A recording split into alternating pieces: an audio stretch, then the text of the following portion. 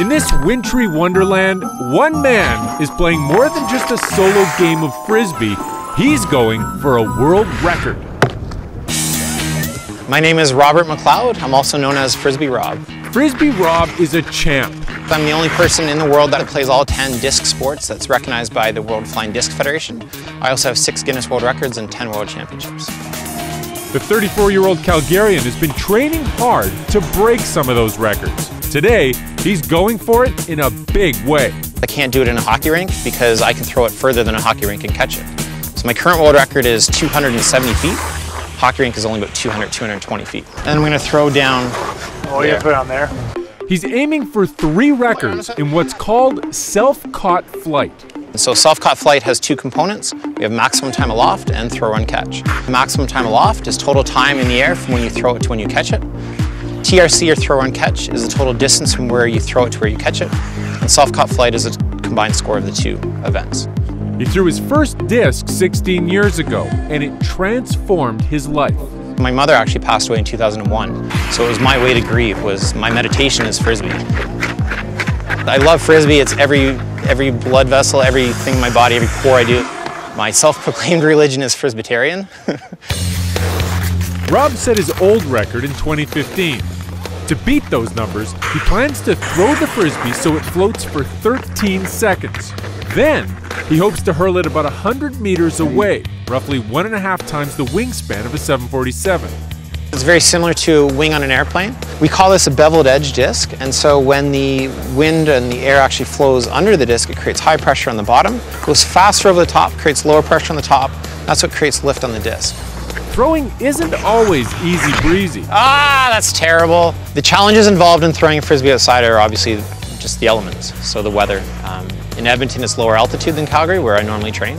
So lower altitude actually means that the disc will turn over more and typically won't get as much glide. He's also up against the wind. So my ideal throw is throwing it slightly off center of the wind. So if the wind is at 12 o'clock, for MTA I'm throwing at 11 o'clock. Just not hitting the wind right now. I thought that was right, but it ended up just dropping out of the sky. Wind isn't the only variable. Temperature can make or break a throw. If it's too cold, a couple things can happen. The most severe being that the Frisbee will shatter, which I've had happen sometimes. But it makes the Frisbee brittle as well. And so it's really tough for it to actually fly through the air like you normally would. It's important to choose your Frisbee wisely. So the disc I'm using is an old school golf disc. It's 138 grams. And that's significant because in Ultimate Frisbee, it's 175 grams. But it's really good for catching. Unfortunately, they don't make these anymore.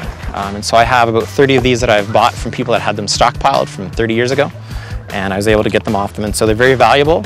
I've set most of my world records actually with one of these discs. Don't forget, he's doing this on ice, so his skates have a little more edge than meets the eye. So these look like regular hockey skates, but what makes them unique is the way they're sharpened. So these skates are set up for maximum speed. The way they're set up for maximum speed is they actually have a longer contour. So they're flatter, more of the blade is in contact with the ice, and so you can't make those sharp turns as easily, but you can get a lot more speed and power. Time to warm up. Good form or good technique is all about rotation. So my focus when I throw is on getting a lot of snap. I want to have a lot of spin, and getting a lot of rotation because I want to have a lot of velocity on the disc. Ladies and gentlemen, boys and girls, welcome to the Silver Skate Festival in sunny Edmonton, Alberta. Are we all set? Let's give them a big hand here, folks. Come on. Make some noise. Let the event begin. He starts by throwing for maximum time aloft, or MTA. For this event, Rob doesn't have to chase the disc. It's more like a boomerang. Oh, no. Come on. No world records for me yet, but I was about a second and a half away. Breaking the MTA may not have been in the stars for Frisbee Rob, but now he's moving on to the Throw, Run, Catch event, or TRC. That is a big one. And he nails it. Wow. So I just broke my TRC record, 87.8 meters. That was a perfect throw, easy to get to. So there's the record. Perfect. So, Rob didn't achieve everything he set out to do, but that just means there's something to aim for next time. I'm happy with the record. Can't break all of them. And it makes me more hungry, actually, if I don't break records.